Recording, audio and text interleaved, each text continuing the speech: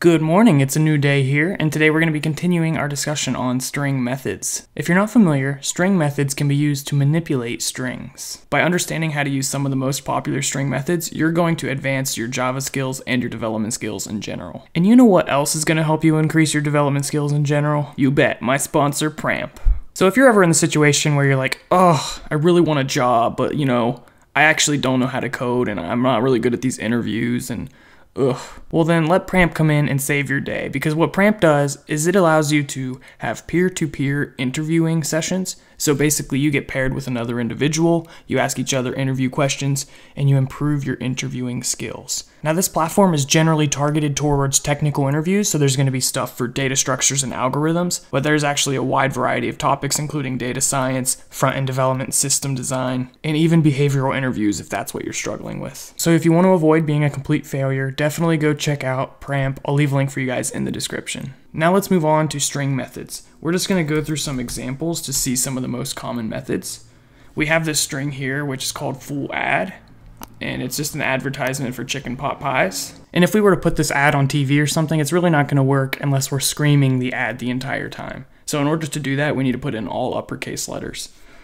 So to do that, you can say full ad dot toLowerCase and run that, and you can see now it's in all capital letters. But this method of advertisement might not work if you're doing online advertising, for example, so you might want to actually make everything lowercase. So for example, if we had some capital letters in here and we wanted to bring everything to lowercase, very similar, you just use toLowerCase, just like that. The next method we're going to talk about is used to remove extra spaces in the beginning or at the end.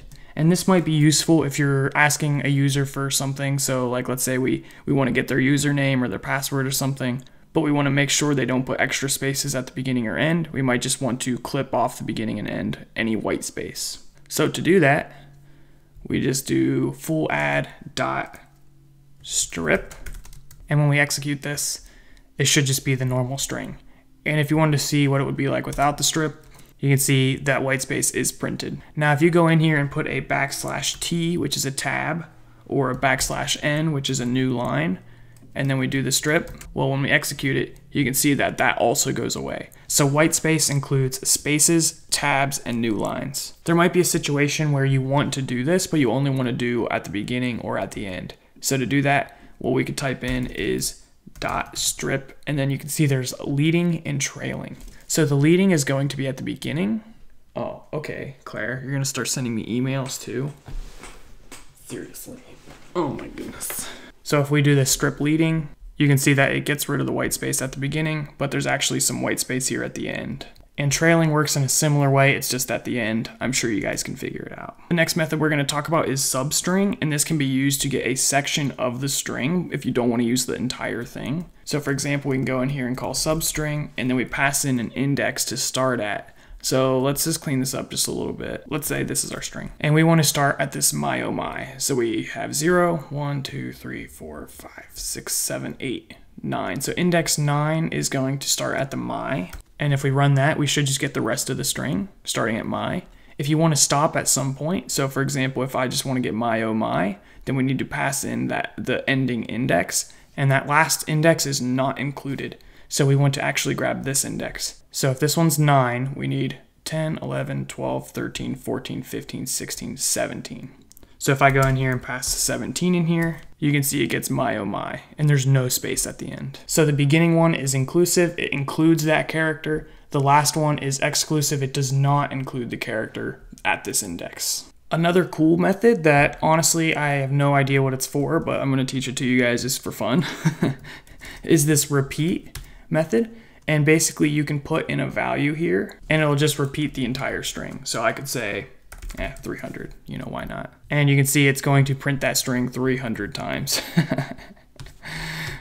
So yeah, why would you want to do that? I don't know, but it's cool. So for example, if we went in here and put a \n for a new line, now it should print them all on a new line. And there we have 300 occurrences. So that's an interesting way to make sort of like a loop in a string, if that's something you're into.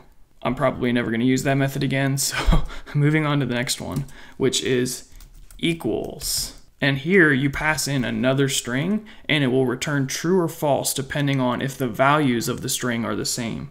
So for example, if I pass in hello here, Well, I can definitely tell you that hello is different than this whole string up here, so it should return false. And you can see I was right. I know, I'm pretty smart. Why would you want to do this? Well, later on, we're going to get into conditionals. So basically you could make some kind of condition. For example, let's say we had a password, and that password is let me in, which is by far the worst password ever.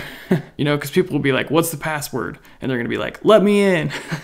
All right, that was a stupid joke. Okay, and then in here, what we could do is we could say password dot equals, and then inside of these parentheses, we could put a value that the user guessed. So if we were to get user input here, which I guess we could just do that real quick. So we get a new scanner object and we pass in system.in. And then all we have to do is say scanner.nextLine right here. And what we're going to do is we're going to store this inside of a string. We'll call it guess. So now it should ask the user for the password. Maybe we can give an output just so they know what to do. So we could say guess the password. And then we can put this guess value inside of this equals method. And if the guess is equal to the value of password, then they win. Otherwise, they lose. So let's just run it.